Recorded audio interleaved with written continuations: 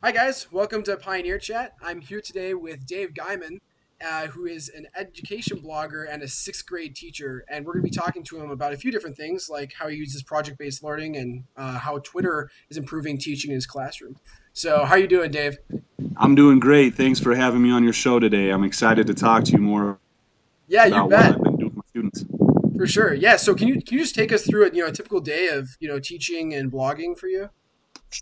Sure, when we get to school each day, the first thing we do is we pull up our Twitter account. We tweet from at Mr. Guyman's class about 4 or 5 times a day to either update people on what we're doing or to send out challenges to try to connect our class with the greater world. One example of that is a 24-hour tweet that we sent out on the first day of school last Monday. We sent out a tweet that said, "How far can this tweet go in 24 hours? Retweet and share your location." We ended up 24 hours later having over 300 different locations all over the globe and have integrated that into our geography curriculum by pinpointing, mapping those locations on our bulletin board. So we start out our day with tweeting. Then we go over some issues or some topics that we're learning about with blogs. I like to move my language arts curriculum to an embedded learning style, and so we're using Weebly.com to host a classroom website, but my 30 students also have their own individual websites, and you can go see that at mrguymansclassroom.weebly.com and also visit their individual blogs as well. So with that, we've been learning about how to write an engaging blog, but also how to comment constructively to support other bloggers as well. Sure. Yeah, that's really cool. And I want to ask you a little bit more, about different ways you use Twitter to improve your teaching, because I really like the example you said of having them retweet and like see just how amazing the network effects are of using Twitter. So, are there any other cool ways you use Twitter to improve your teaching? Of course, we also have done what I call a one sentence project. That's a project that was inspired by author Daniel Pink. And essentially, what it is I prompted my students with, if an author were to describe your life in one sentence, what would he or she say about you?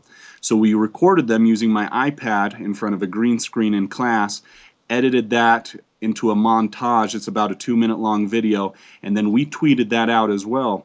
One cool thing about that is that we tweeted it to Daniel Pink, who is the psychology author that inspired that project, and he actually viewed it and retweeted it to his followers as well. So the joy that my students got in actually seeing something that we did in class get to an author or the person who created it was really rewarding to see. It's been on YouTube for since 2 Mondays ago, so a week and a half, and is up to almost 300 views. It's really rewarding for my students to see that. Wow, that's awesome. That's really cool. Um, yeah. So, the last thing I wanted to ask you about was your project based learning. How does it replace traditional learning in your classroom? Or is it actually supplementing it? I've moved away from textbook worksheet based learning quite a bit, more towards project-based learning, and I'm fairly new to it, so I'm still trying to get the hang of it. However, what we're doing is rather than completing a math assignment out of the textbook, we're taking the concepts, tying them to the Common Core state standards, and then creating some sort of a project to where students can reteach the material but present that to a live audience. So one example that we did this week is we were learning about different number sets, integers, whole numbers, counting numbers, and so forth. And we broke up into groups. The groups were challenged with creating a script to creatively reteach this concept in a 2 minute video. And then we used some video editing devices that we have in class along with a green screen that I made just for some fabric that I got at the craft store. And we had a group who did a sports cast about math with statistics, and they did it in front of a sports center backdrop. We had a group who did a talk show in front of the Regis and Kelly backdrop. And then we also had students who decided they didn't really want to make a video. They wanted to make a PowerPoint presentation to present what they understood about the math concepts we were doing. And so while I'm still learning more how to better assess that, better structure that, It's something that project-based learning allows my students to reconstruct their understanding of the content within their own minds and then reteach that as well. I think that's a lot more engaging, and the concepts are comprehended a lot more deeply with greater connections as a result of project-based learning. Oh, I certainly agree. Well, well, thanks again for coming on. And where can we find you on the internet?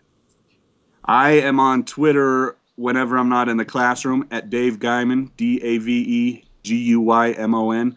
And then you can also come and find me, see what I'm doing in class, read my educational blog through my classroom website at www.mrguymonsclassroom.weebly.com. And Weebly is spelled Weebly. I'd love to have you come read my blog, but more importantly, read my students' blogs and help them to become better writers. And it's an awesome website because I checked it out. So highly recommend Well, you thank you guys go very there. much. Well, thank you. Have a good one. Yeah, I appreciate that. Have a good day.